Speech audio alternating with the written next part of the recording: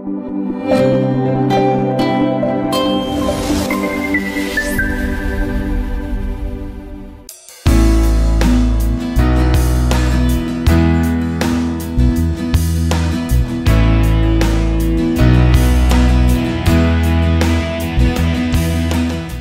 this cashless policy entered, I just decided, sit down and check it on myself that I need to look for something that I will be using to be attending to my customer, so that my customer will not be giving me complaint that cash is not there. So I have to go and purchase for POS. But later, in something like goods that we normally buy from the people in the village, they don't have banks, so they normally prefer for cash. So that one, then that one, we used to have a strong head in that one. But I feel very bad. I feel very bad because I might sell up to 150,000 goods in a day.